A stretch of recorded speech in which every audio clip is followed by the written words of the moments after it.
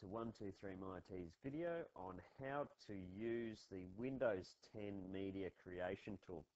Okay guys, so in the future I want to try and do some videos on how to install Windows 10 on a MacBook Pro 2015, and to do that what we'll actually need is a Windows 10 ISO file, or it can be Windows 8 ISO file.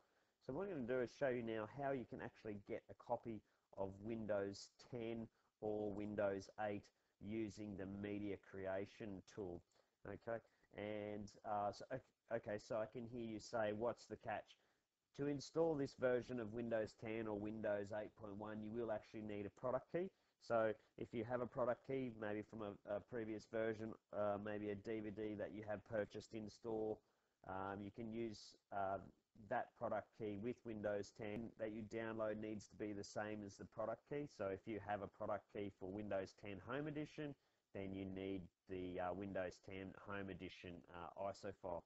Okay, so if you don't have a product key and you're looking to purchase Windows 10, you can go to the 123myIT website, click on Store, and you can go through by just clicking any of the links here. You can go through and purchase those copies of Windows.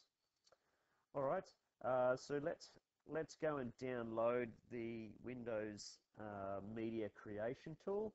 So to get that, you'll need to go to the 123myIT website, click on Downloads at the top, scroll down to about where it says Create Installation Media for Windows 8.1. Okay, what we want to do is you have the Create Media tool here, or you've got these links below it, Windows 10 Insider Preview. Okay, this version is no longer available for ISO, but what we're going to do is we're going to use this link here. Okay, if you're running a Windows 32-bit version, use this tool. If you want Windows 8, use this tool here. Okay, however, we're using a 64-bit copy of Windows 8, and we want to use the Create Media tool. So we would click on this one here. All right, we would save it, and I would save as, and I've already gone ahead and downloaded it, and that's this tool here on the desktop. Okay, so we want to run the Windows 10 media creation tool. Now you can upgrade this PC now. We don't want to do that. We want to put a dot in the Create Installation Media for another PC and hit Next. Now guys, I get a lot of questions about people asking me, can I use this for a new PC and not a Mac? Sure you can. You can use this as a fully fledged copy of Windows that you can use. Okay, so we want to select our language. So there's loads of languages to go through. I'm going to select English United States. The edition will be Windows 10 Home, Windows Home N, Windows Home Single Language, Windows 10 Pro, Windows Pro N.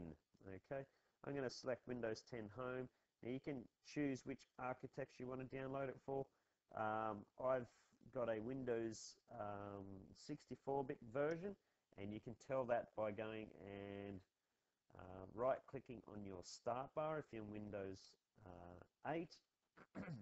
Go to System. All right, and there you will see it says System Type 64-bit.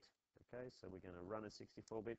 Most platforms or most hardware uses 64-bit these days, so you can be pretty safe if you're going to choose 64-bit and download that. You're going to be pretty safe to get that file.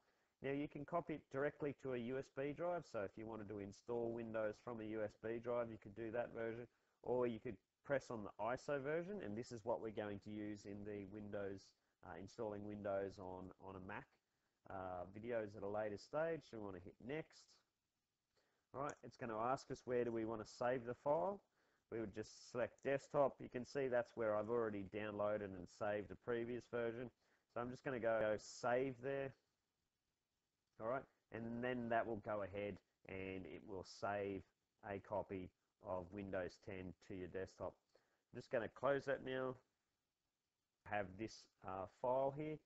This file, if you open it up, see you've got the setup files here which you can run. We'll go ahead and install Windows. Okay guys, so that's pretty much it. This is just a really simple quick video today, so that I don't have to take up time in the other videos, and this will show you how to get a copy of Windows 10, Windows 8.1 ISO files, and just remember that you will need a product key to install this software. Okay guys, so I hope that's helpful. If that's helpful, please leave a thumbs up. Don't forget to share it with your friends, and thanks for watching. Bye bye.